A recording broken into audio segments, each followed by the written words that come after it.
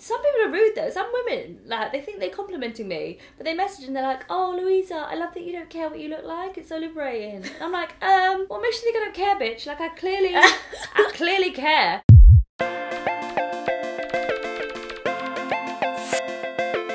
Hey everyone, welcome to Girl on Girl. Girl on Girl. Being girls. The show in my bedroom with two girls, one topic, where we try and talk about the things that really matter to us that we may not get the chance to talk about or we really want to talk about but we don't know how. Today we're going to be talking about thigh gaps and all other body image conundrums. And I have with me the leading expert in this country on thigh gaps, yes. Luisa Omielan. Hello. Hello, welcome. Thanks for having me. I like that. I'm the leading expert on thigh gap. I feel like we could say that. Yeah, no, it's right. Like, I've got, like, you know, trophies at home. For anyone who doesn't know what a thigh gap are, it's the idea of when you're standing with your feet together, your thighs don't touch. I find it so distressing and upsetting that it's become even an issue for women. Do you know who I think doesn't care? Guys. I swear down, I do not think somebody that finds you sexually attractive and wants to sleep with you, they've not got a measuring tape. I do not think, right, that if you're snogging and you're kissing, you're getting in, and you're about to take your trousers down, I do not think for once that person would go, "Oh, yeah, but our thighs touch. Oh, and I've lost my boner." I don't think that's ever happened. So who are we doing it for? You're a comedian, and a lot of people know you for talking about the thigh gap and other like body stuff. Yeah. I didn't set out to be like, make a political statement or any nonsense like that. I just thought it's really fun when I pull my trousers down on stage and everybody laughs. I did a set in Australia. I was playing in Australia last year for the festivals, comedy festivals, and I got a TV spot and you had to do 3 minutes. And it's like, what's your best joke you can do in 3 minutes? And I was like, well, what's the most universal language of comedy? Hello, let's pull our trousers down. Don't give me issues I don't need. Like, now my issues are my thighs. Oh my God, my thighs are touching each other. Oh my God, everybody can see. Can you see it? Can you see it? Oh my God. Oh my God. My thighs are touching each other. Oh my God, that's so humiliating. I watched the video of you pulling your pants down on YouTube. Yeah. And I saw that the comments were disabled. Yeah, you get so much trolling and so many problems and so many people calling you names and calling you fat and calling you disgusting. And you go, that's fine. Like, it's cool, I get it, I'm a comedian, you put yourself out there. But when you get girls going on that page to see that joke, and especially a joke about something as important as body image, where people like lose lives over their insecurities about body image.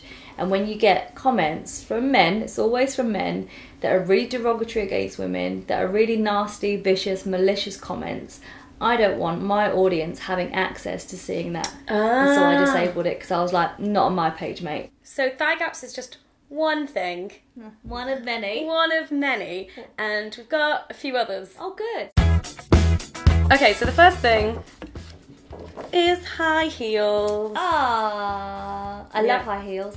Do you wear them? I've got arthritis in my knees now because when I was younger I used to wear lots of high heels. I used to work in a bar, we used to dance on the bar, and you used to get like, it used to be like a budget Coyote Ugly, where you'd get like apple sours instead of whiskey, because obviously apple sours. You'd just spray it across the bar and then you just fly forward and slide across the bar. It was amazing. Oh my God. It was so I feel fun. like there will be some feminist police here, but I'm totally fine with that, so I'm not going to feminist police you how for is there that. going to be feminist police? It's a girl having a really good time and enjoying herself. Yeah, So, exactly. I've no problems What are you going with to that. say about that? I think my legs look so hot in heels. Yes, babe. Because I'm quite short, and then I put heels on and it's like, hello! Hello. She's a little less shorter. Yeah. Ooh! Yes, mate. Of Bikini course. waxing, or Brazilians, or whatever. The whole thing. Off. Really? Do you do the whole thing? Yes, get it off. I once had a Brazilian when I... Which one's the Brazilian? Where it's all off, or there's a strip? Strip. Or... Right. Hollywood is all off. Right. I like Hollywood. Oh my God. Check Do you not out my feel like star. a baby? Why would I feel... Because babies have no pubes. Why would looking at my adult-sized vagina remind me of a small child? Because it's got no hair on it. No, I think that's the biggest load of BS that I've heard. Really? This notion that a woman somehow... Actually, let's just use this, shall we? Bring it out! Bring it out! What really annoys this notion that what a woman does with her pubic hair is somehow anti-feminist, or not being a woman, or it's encouraging paedophilia because a guy will look at it and then be like, oh, I fancy children. Mate, if your guy is that easily susceptible, like, he's already a paedophile, you shouldn't be dating him. Oh, okay. Oh, yay, it's a little baby. It's a baby. That's what I look like after lunch. Same. Losing that pregnancy weight. Oh, again, I think it's really sad. I think it's really sad that, is it not that there is always a constant stream of pressure for women to lose weight? And so any situation where you put on a lots of weight, it's that same pressure. Obviously, when you're pregnant, you put on weight. So it just accentuates the problem that's always been there. It feels like the only acceptable time for a woman to put on weight is if she is carrying a child. That's a lovely point, actually. That is the only, that is like, oh, it's cool. But then you hear of women that are dieting when they're pregnant, and you... Really? Yeah, oh my gosh, all the time. Botox. I would do it. It's cool if you want to do it. They basically inject something or other into you, which paralyzes the muscles, and so stops wrinkles from happening, but then also like anti-sweat stuff. And one of my friends actually has that. Into your armpits. Yeah, my friend stops had you that, sweating. and she likes it. She swears by it. Yeah, she likes it. Because it freezes your It muscles. is, and I just be like, guys, I'm really sad.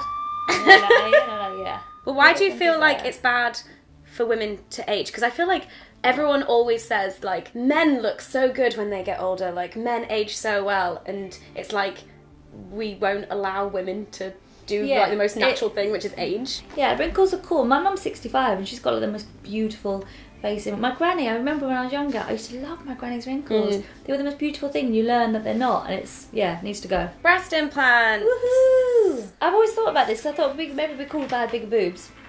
Because I've got small boobs. But I've got great nipples. Oh, so what would happen? Well, just in case like, something went wrong, like if it didn't look wrong, or if it went weird, I'd be like, oh, so I had small boobs, but at least I had great boob shape and great nipples. And I'd worry that this might mess it up. Might mess it up. I used to be one of those girls who hated breast implants and thought that any woman who got them was disgusting. Really? Yeah. Did you really judge women that got them? Like lots of women have had breast implants because they had a mastectomy or whatever. Yeah, exactly. Or they're transgender. Or they're transgender. Yeah. And it's weird that you go, oh, if you had a mastectomy transgender, then you go, oh, that's cool, that's good that she has that. Yeah. But then if it's a girl that just wants bigger boobs, it's like, oh, well, it's such a double standard from the titty police. Double the standards, double the fun. Drinking alcohol. Drinking alcohol, double standards. If a man drinks lots of alcohol, he's like a player. Yes, bruv, celebrate, celebrate, celebrate. Legend, look how smashed Tony got. Tony got off his face, smashed me. Tony got annihilated, he had to get his stomach pumped. What a legend. Yeah. Whereas if a girl gets that annihilated, it's like, well, obviously her parents didn't love her enough and she needs to go into care. And it's pretty tragic.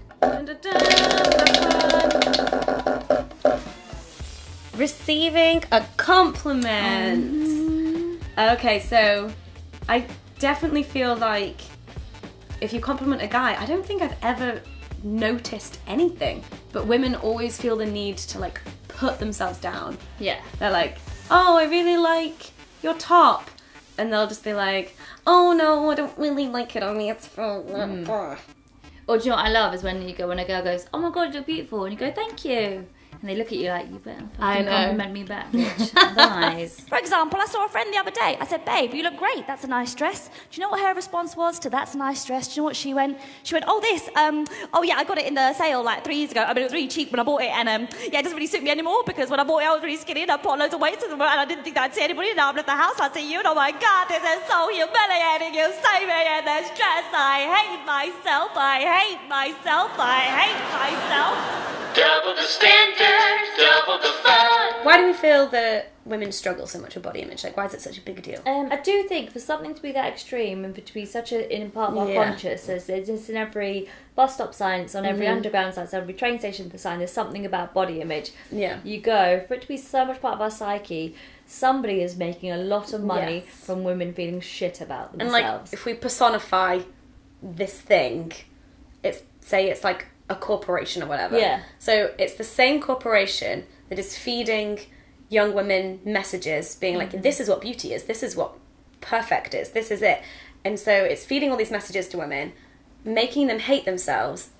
And so then they have a group of women who hate themselves, and then they go, but look at all these products that we offer to help you fix it and make you feel better about yourself. But at the same time, we're not stupid. We are smart individuals. So you have to take some responsibility of your own thoughts in your own mind over the messages that I you have read. so many like internal conflicts sometimes when I'm going to get like a bikini wax, where I'm like, am I doing this for myself, or am I doing this because I'm going on a date in a couple of days and I might get lucky? Yeah, but then I'm like, hey, but even if that makes me feel sexy, and it's going to make me feel confident, then what's the problem? Like if I'm going on a date, I will do that, but it won't be because he'll see it. It's because I want to feel sexier with me. Body image, eh? Yeah. Let us know what you think about body image and all these conundrums in the comments. Have we missed anything? You can also follow us on tinyletter.com/girl-on-girl to find out more about the show and find out more about Louisa. Yeah, we can see my thigh gap clip on there. Absolutely. Share more positive messages about body image, I think. That's what we need women to do. Definitely. Thanks so much for being on. Thanks for having me, guys. Big love. We'll see you next Monday. Bye. Bye.